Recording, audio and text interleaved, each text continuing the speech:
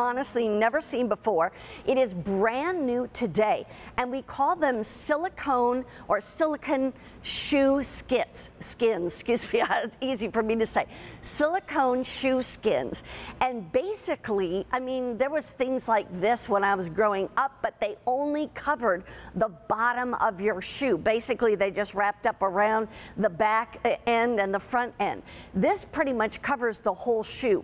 The first thing I want to do is show you, I don't know if we have a graphic with the sizing, but if not, I'll tell you the sizing. First of all, you're going to choose medium or large, and that can be men's or women's. So if you buy the medium, it will work for women whose shoe sizes are 4.5 to 8.5, or men's shoe sizes 6 to 8. So that can even be, you know, some of the younger guys. In the large, it's women's sizes 9 through 13.5, and men's sizes 8.5 to 13. So basically, if for women, if you've got a shoe size 9 and up, go with the large. If you've got a shoe size of 8.5 or lower, go with the medium. But first of all, I want to show you this video. Take a look. What I really love about these silicone shoe skins is they're designed to fit right over your sneakers or your nice dress shoes. They actually have a little bit of give. They also have traction on the very bottom, which keeps you from slipping. My husband can nicely, or I, if I go on to a nice business trip, package them and put them right into my suitcase. You get that set of 2, so you can keep one on your feet. It protects your shoes really nicely. Again, there's that tread so that it is anti-slipping, which we love. It's all weatherproof, so it doesn't matter if these get wet. It's going to protect your shoes, it's going to protect your feet, and keep them nice and dry. I'm going to show you really quickly how to put them on. So this is super easy to put on. All you're going to do is take the top part of the silicone shoe cover, put it on like a sock right over your shoe, stretch it over, and then you're going to just tuck in those laces, and you're ready to go. Look at that tread. Wow. That's amazing, Ginger Walt. I love that. And here's the thing. You can see the 2 different sizes. This is the medium. This is the large. But we're going to show you, it's on this woman's shoe. And it's a woman's shoe that is like a wedge pump. Okay, so I'm going to put it right down in the water. Almost really make it like it's floating kind of thing. Okay, it's really in the water. I'm going to even put the toe down in the water. And seriously, that shoe is not getting wet. We all know what it's like to try to get ready for work. And we put a nice pair of shoes on that goes with our outfit, and then we look outside and it's pouring. And you're like, oh no, what am I gonna do? If you have this on, then you don't have to worry so much about your shoes. Or you could put on a big, you know, pair of galoshes or boots. But a lot of times you don't wanna do that. Let's invite Ginger Walt in. Ginger, how are you? Hi, how are you? Great to see you, honey. Great to see you too. Yeah. So I had never seen anything like this before, and I want to say, I was surprised at just how, I want to say, light they are. You know, like I expected it to be a lot thicker and heavier, but it's not. And that's going to help the ease of putting them on and taking them off.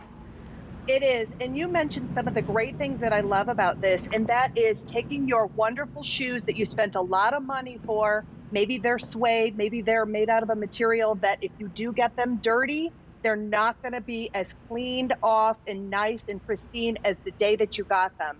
In fact, this one is a suede, a blue suede shoe, of course, got to have that blue suede.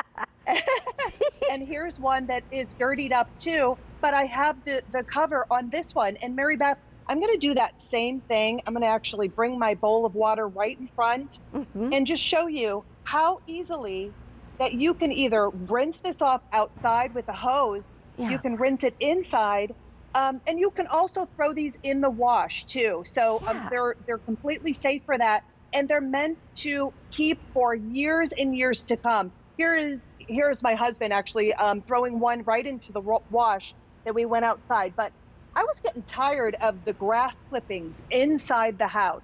How about going out, just taking the dog for a walk, and it's muddy and it's gross, but not only now or when it's raining, but Mary Beth, they have that anti-slip tread on the bottom. So in the winter, that's the biggest thing. My husband has dress shoes that he wears for work. They have 0 tread on them, no tread whatsoever. This will protect him when he's going to work. It keeps his shoes nice. It keeps them from slipping. And if they do get dirty, leave that dirt at the front door. Don't take it through your house. Right, absolutely. And the thing is that so many times you might want to even buy more than one set. They're less than $20 a set.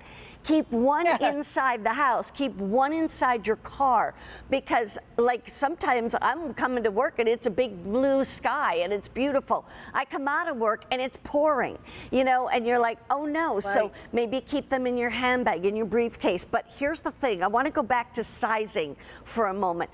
So if you buy the medium, this is going to fit women's shoe sizes 4.5 to 8.5.